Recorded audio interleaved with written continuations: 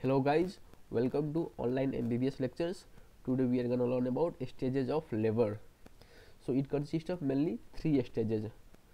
So let's learn about the first stage. So guys, sometimes there is also considered fourth stage. We'll learn about that later.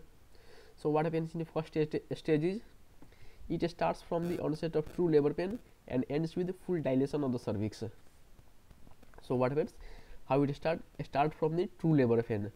True labor pain, if you guys don't know, I have already explained about true labor pain in my last video in normal labor lecture. If you haven't seen that video, please check that video.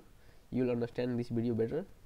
So what happens in true labor pain is there is pain in the lower abdomen region and it radiates towards the inner thigh, okay, and it ends with the full dilation of the cervix. So when it is considered as full dilation of cervix, you can see here in the picture. In the last picture you can see here fully dilated at 10 centimeters. So 10 centimeter is usually considered a fully dilated.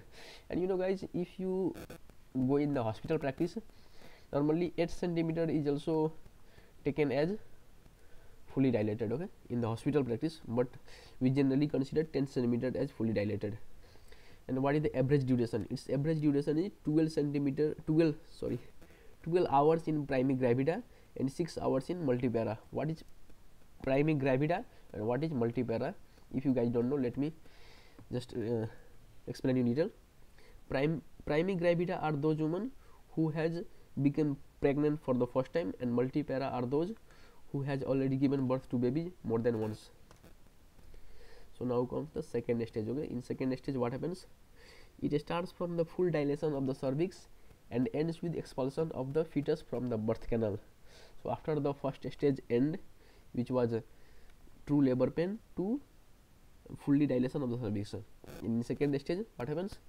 From full dilation of the cervix to until the expulsion of the fetus from the birth canal. And its average duration is 2 hours in primi gravida and 30 minutes in multipara. And you can see here in this picture how this delivery of the fetus takes place.